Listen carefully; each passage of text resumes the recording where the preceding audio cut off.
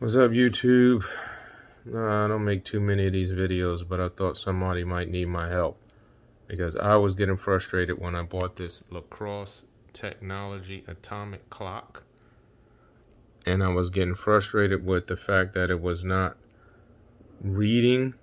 And some of the YouTube videos said that theirs were working straight out of the box and mine was not.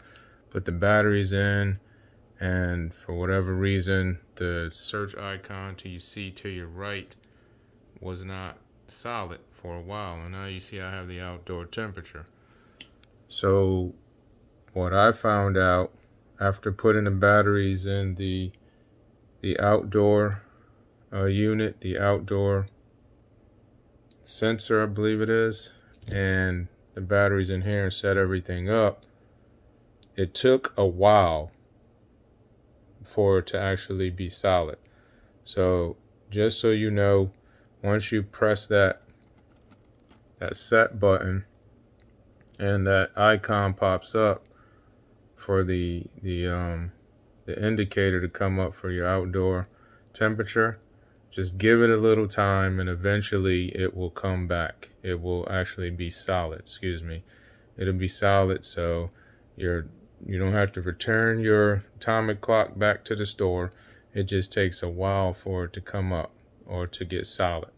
Took me a good, 3 minutes of searching, solid, maybe 5, before I actually was able to read my outdoor temperature. So go do as the instructions tell you to do. Put your batteries in the sensor, the outdoor sensor, and the batteries in the clock. Go through all of your time and everything, put that up there.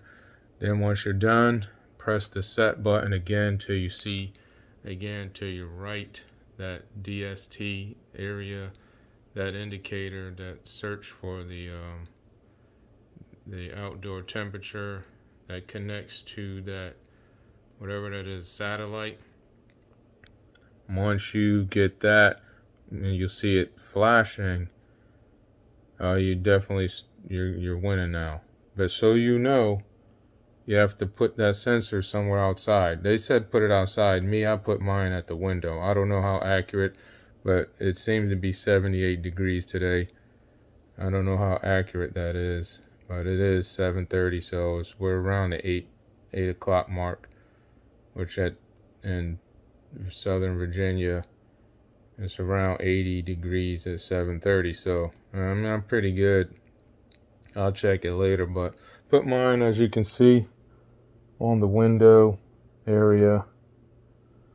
Hopefully that'll work. I don't really need to be accurate because I'm not going to dress according to the atomic clock. So I do still watch the weather forecast. But anyway, again, just give it some time and it'll work for you.